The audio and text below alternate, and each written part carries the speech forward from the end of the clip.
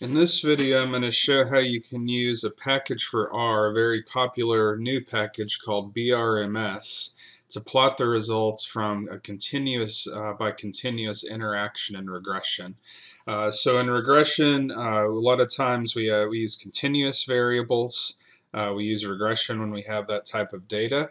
And so if you have a continuous, two continuous variables and they show an interaction, one tendency might be to do a median split and show the interaction that way, but that is not the best way to plot the results of an interaction. You lose a lot of power that way, so you have much more from this continuous data. So I'm going to use data from a paper we published in my lab in 2016 in Cognitive, Affective, and Behavioral Neuroscience. In this paper, we found an interaction between dopamine, as measured dopamine affinity, as measured by spontaneous eye blink rate, and CESD scores, which are scores from a depressive symptom inventory.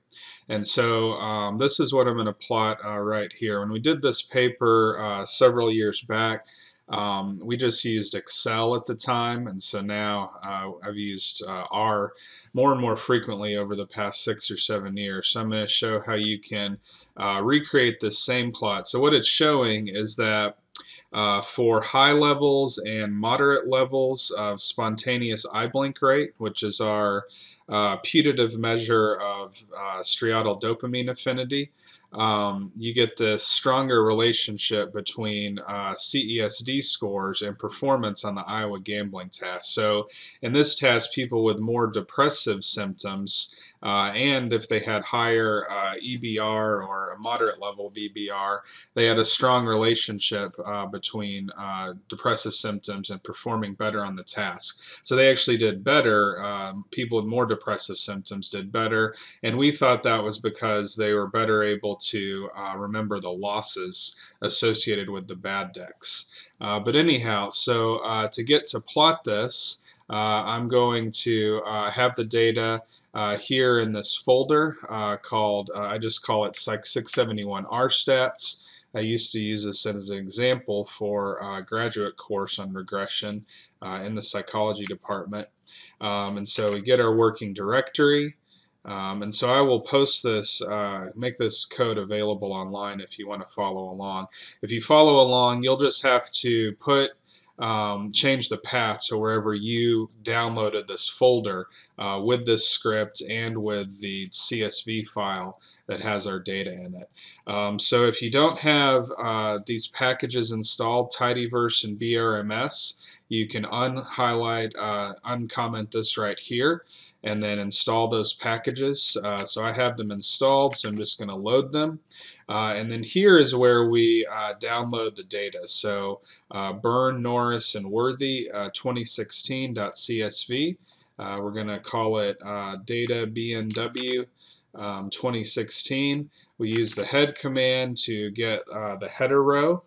So you see we have EBR, average eye blink rates, I think per minute, and then CESD, and then our measure of performance in the Iowa gambling test. So this is a measure where it's the proportion of good decks that they selected minus the proportion of bad decks. So these values range between -1 and 1.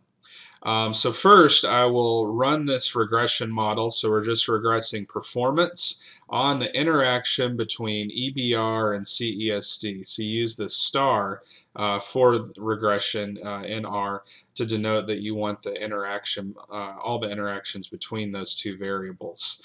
And so, and then we specify what data we're running it on, and so we run it. So this is just a standard frequentist statistical procedure, and so you see we got a significant effect, not a huge effect, but a significant interaction effect.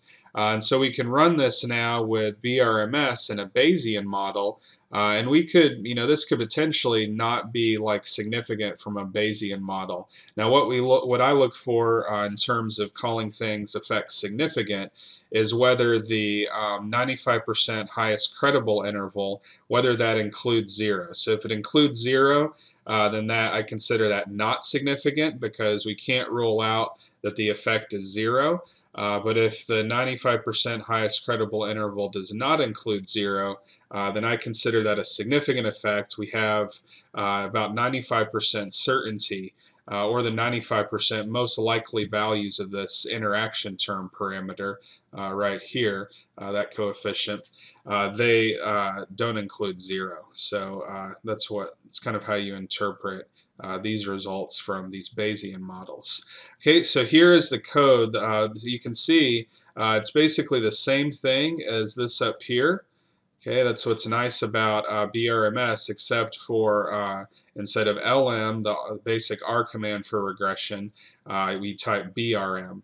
And then the default is Gaussian or linear, so you don't need to change anything else. It's just the exact same code, which is what's so nice about brms. So I'm also going to collect the time that it's going to be take to run. I've timed this before and it's only taken about 1 minute and 4 seconds. So I'm going to go ahead and start running it, and then we'll see how long it takes. Okay, so you can see it's compiling the Stan program.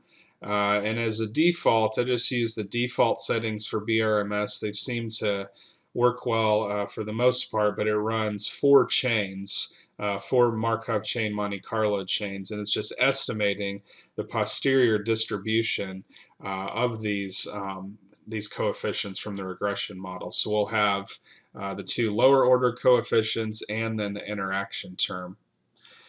And so we'll go ahead and hope that it goes quickly. This is, the one drawback of brms is you have to wait a little bit, definitely longer than you would for, say, frequentist estimates. You have to wait longer to get your estimates in brms. Okay, and so now you can see it's kind of done it. This is what it does a lot. It finally finishes. So we can look at the time. Let's see. Where does it say? Let's see what this says. So we run that 58.96 seconds, so just about a minute. Okay, and so we can look at this and we get an estimate for the interaction term of 0.00055. Let's go ahead and just for completeness sake, you can see that's pretty much exactly what we got from the frequentist model.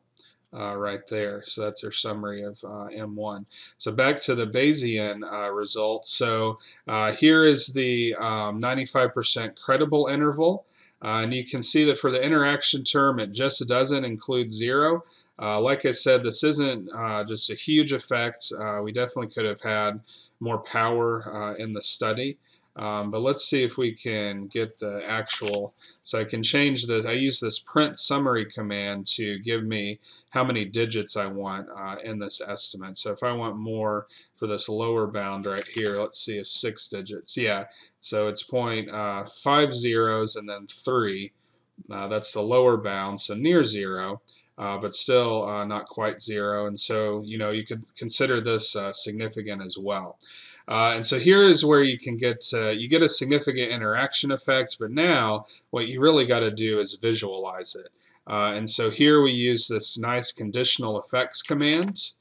Okay, and so we put the model object that we got up here, M1 BRMS. And so first it's showing just the marginal effects for CESD on performance. So there was a slight effect overall. This was pretty interesting because people, high in depressive symptoms, they actually did better on this decision-making task, and we think because it involves avoiding long-term losses. There is the marginal effect of EBR, and then you press enter again, and this gets you the interaction plot. Okay, and so you could compare this plot to the original one that we created in Excel. And it's basically the same plot, but I think this is a lot nicer. It definitely looks a lot nicer in R. And so now this is what the default conditional effects command will get you from BRMS, and that's nice, but a lot of times you kind of want to be able to customize your plots a little more, especially if you're trying to, for the final paper or the final manuscript that you're about to submit. So this is code. This code was actually from my former postdoc, Hillary Dawn. She sent this code, but it's really good. What it does is it extracts the plot, so it creates this GG value. Okay, and so now we have that.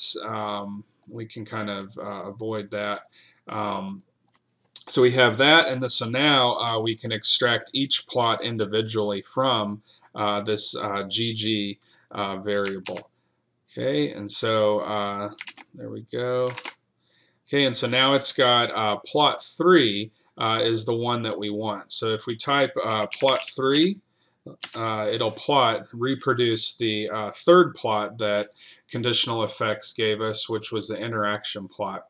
Now this right here, these are actually two colorblind palettes, so this is just something optional. Again, I got this code from my former postdoc, and so it could be nice if you want to make sure that people who are colorblind can see the plot clearly. You can use a palette like that. And then down here, we basically take plot 3 and then we edit it. So we add in these labels. Really, they're kind of already there in this case, but it's nice that we can add them in. We add in these different values, 3 different values for the 3 lines for it's from this colorblind palette. So we didn't actually use this one, but if you get this code, you could play around with it and see if you like those colors. And then we set the theme to be black and white. That usually takes away this kind of gray background that's the default in ggplot. So it's just, again, something that's your aesthetic preference. And then we have this other stuff down here. So yeah, just margins for the axis title. So let's see how this updated plot looks. Okay, so there is how that updated plot looks. And so this is using a palette that is appropriate for people who are colorblind.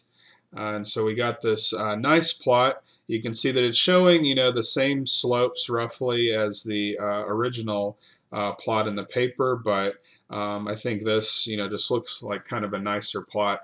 And nowadays there aren't color printing charges very often because so many journals are just in online only form, and so you can create plots with colors. A few years ago we had to worry about having color in plots, or else we'd have to pay several $100s or whatever for that. So anyhow, hopefully this video was helpful. This is a good easy way to plot interactions between continuous variables in regression. If you look further down in this code, I actually have some code to manually plot those same values. Let's see if I didn't run this right before, but let's see if it does it. You can see that it is manually drawing that line. Let's see what it creates. Okay, so it creates a plot that looks like that. So again, it's kind of the same thing, but I think I would need to do more to kind of fix this plot, or to make it look how I would want to. I think the previous one to me looked a little better, although this is interesting code if you want to overlay the scatter plot as well. You can do that. Okay, so this is another video from my lab, and hopefully it's been useful. The goal of these videos is to just help people become familiar with using R and all of its excellent packages and things like that in their work with behavioral science.